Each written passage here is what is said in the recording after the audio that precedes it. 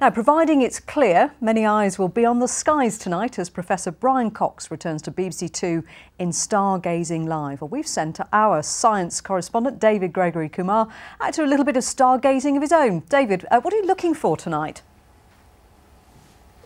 Well, Mary, we're here at the University of Birmingham telescope on the edge of the city, and we're going to be issuing viewers with a comet challenge in just a few moments. But first, there is a secret stargazing superstar here in the Midlands. He invented something that revolutionised amateur astronomy, and then he gave it all away for free.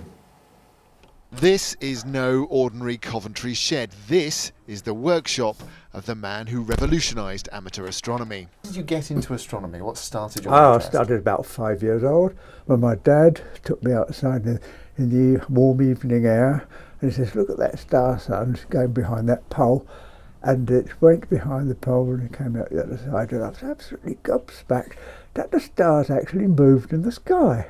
40 years ago, building your own telescope was a big part of amateur astronomy, but John Wall was deeply unhappy with the design of a traditional telescope focusing mechanism. Focusing is one of the hardest things with astronomy, and anything you can do to make the focusing easier is going to make the enjoyment of astronomy and looking at the stars through a telescope much better.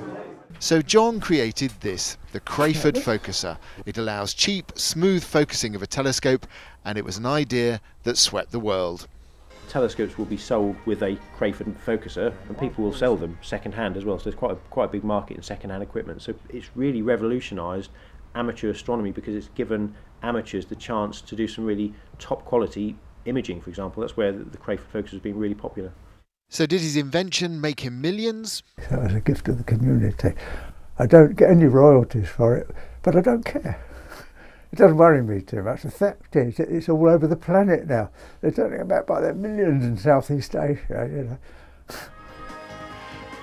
Tonight, Stargazing Live will celebrate astronomy, so it's appropriate that we celebrate John Wall and his invention too.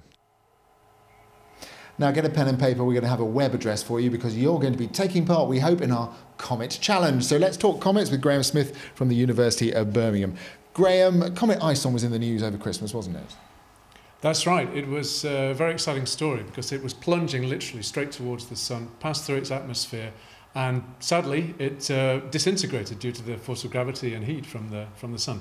We got orange video from a satellite that showed it happening, but you took a still picture as well here at the university, didn't you, with this telescope? That's right. Our first observation with our new telescope was of Comet Ison, and some students joined me before breakfast one morning, and surprisingly we had a really good time at such an early hour. Now Comet Ison is gone, but Comet Lovejoy is in the sky, and this is our Comet Challenge to our viewers, isn't it? That's right. It's a fantastic challenge. It's right on the edge of being observable with the naked eye. I expect that you need actually binoculars to see it from a light polluted suburban back garden, say in the West Midlands. If where it's really dark, you should be able to see it with the naked eye. So I really want to find out from the people of the West Midlands if they can see it.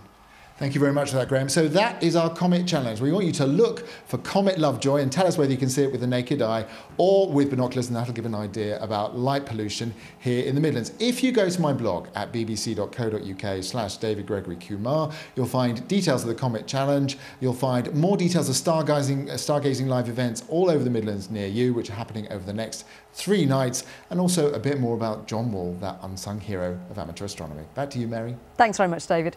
And if you want to follow the rest of the BBC's coverage, switch over to BBC Two from 8 o'clock this evening.